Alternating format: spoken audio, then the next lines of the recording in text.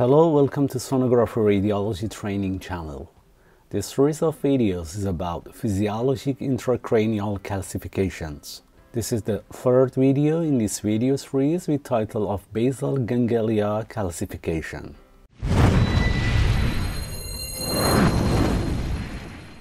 The outline of this presentation include introduction, causes of basal ganglia calcification, diagnosis, treatment, prognosis, and conclusion.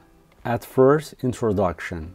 The cerebral basal ganglia are a group of interconnected structures deep within the brain that play a crucial role in the regulation of movement, motor control, and coordination, as well as in various cognitive and emotional processes. The basal ganglia are involved in facilitating smooth, controlled voluntary movements and inhibiting unwanted movements.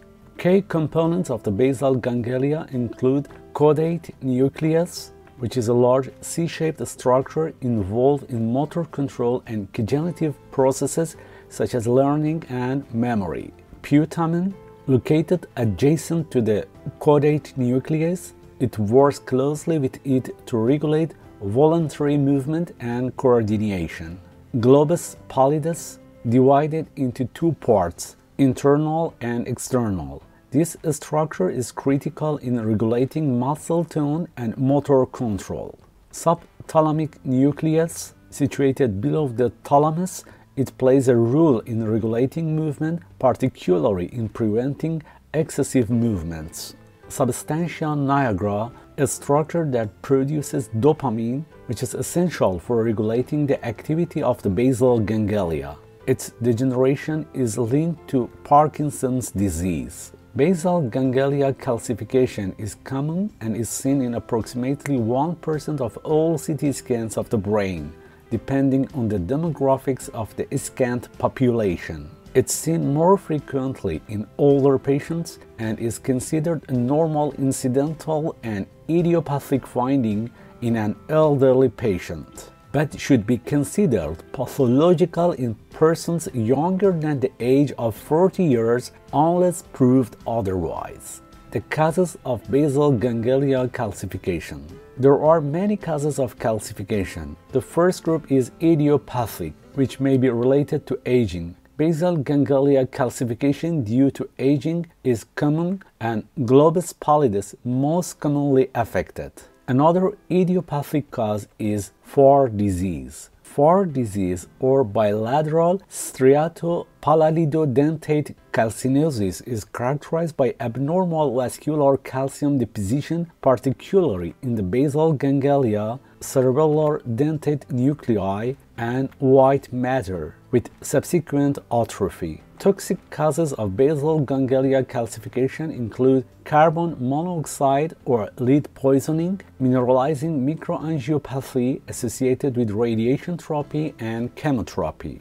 These images is related to a patient with mineralizing microangiopathy. It can affect the brain widely with typical site involved including corticomedullary junction regions, lentiform nuclei of the basal ganglia, and also dentate nucleus of the cerebellum. Another toxic cause is nephrotic syndrome. The infectious causes of basal ganglia calcification. Of course, one of the most important infectious causes is torch syndrome, with basal ganglia and periventricular calcifications. CNS tuberculosis, AIDS. This axial CT brain showing bilateral ganglia calcification and cerebral shrinkage in a 1-year-old child with HIV infection. Another infectious cause is neurocysticercosis, CNS toxoplasmosis. As we know, toxoplasmosis is a component of torch syndrome,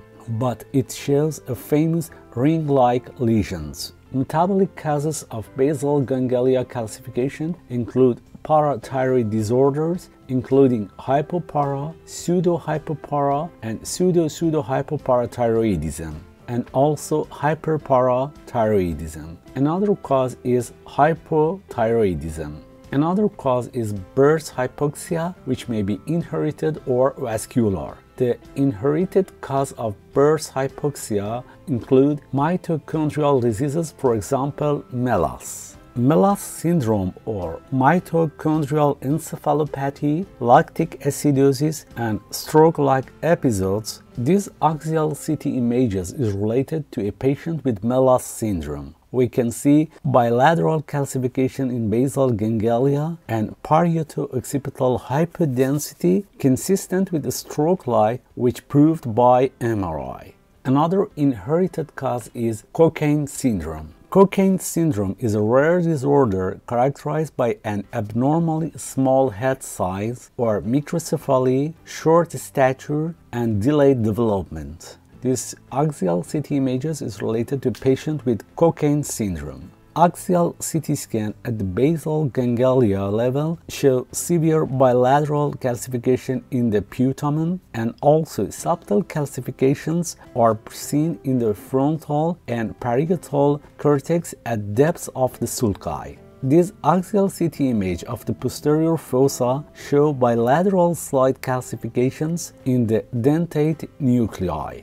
Another inherited cause is pantothenate kinase-associated neurodegeneration, also known as Hallervorden-Spatz syndrome. Hallervorden-Spatz syndrome is a rare disorder characterized by a progressive extrapyramidal dysfunction and dementia. This axial CT image shows mild cerebral atrophy characterized by bilateral frontal subarachnoid space and ventricular dilatation. Also, bilateral symmetrical hyperdense punctate calcifications are present in the globus pallidi. Here is better to know that Hallervorden-Spatz syndrome has a famous appearance in MRI named trigger eye appearance. Another inherited cause is Down syndrome. Down syndrome is not recognized as a common cause of intracranial calcification, even though it's a common finding on head CT noted in about 11 to 27 cases of Down syndrome. Calcifications predominantly involve basal ganglia, with globus pallidus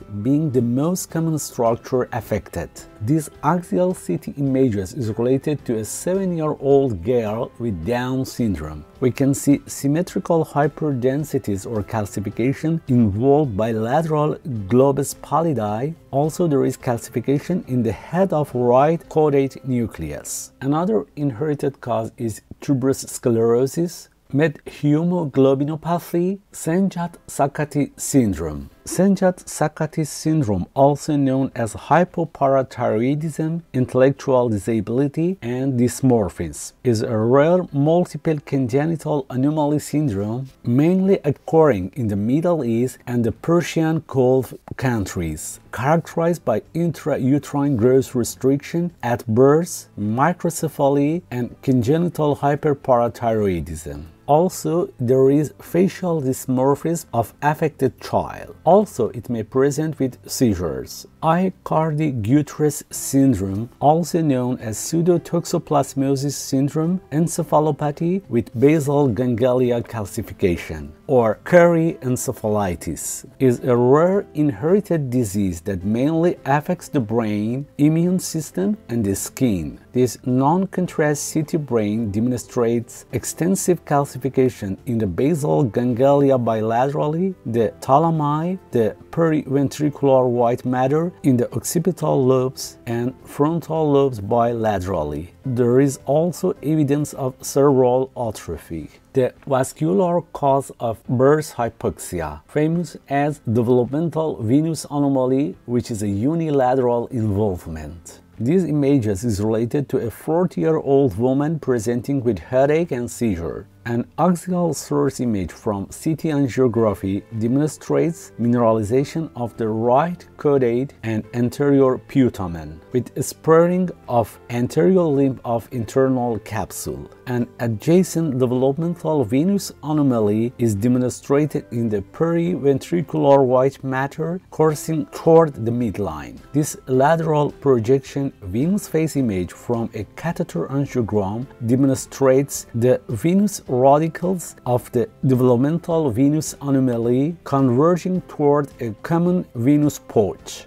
focal stenosis presents as a caliber transition zone is present where the pouch meets the inferior sagittal sinus. A second possible stenosis is present at the point where the inferior sagittal sinus drains to galenic system. And this is a patient with vulvomental venous anomaly which causes burst hypoxia and also basal ganglia calcification. Diagnosis. Of course, brain imaging has a crucial role in diagnosis of basal ganglia calcification. The hallmark of basal ganglia calcification is the visible deposition of calcium in the basal ganglia seen on CT scan or MRI. But in plain skull radiograph, sometimes we can see basal ganglia calcification. These imaging techniques allow for the detection of abnormal calcium deposits and help in differentiating it from other neurological conditions. Blood test. To rule out underlying causes such as metabolic disorders or electrolyte imbalances, blood tests for calcium, phosphate, and other relevant markers may be conducted.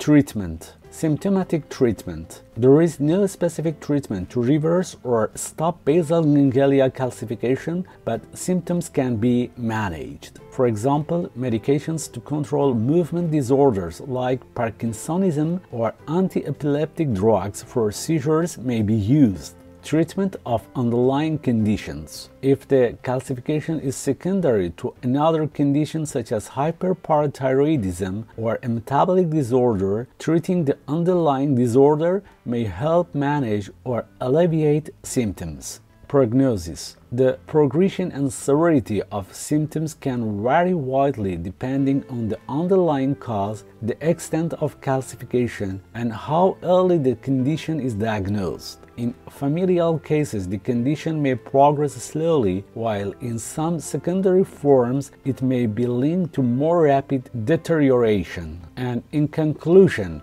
while the exact cause may vary, imaging studies are key for diagnosis, and treatment is usually aimed at managing symptoms. Now, I suggest 2 others of my videos that are close to this video in terms of matter.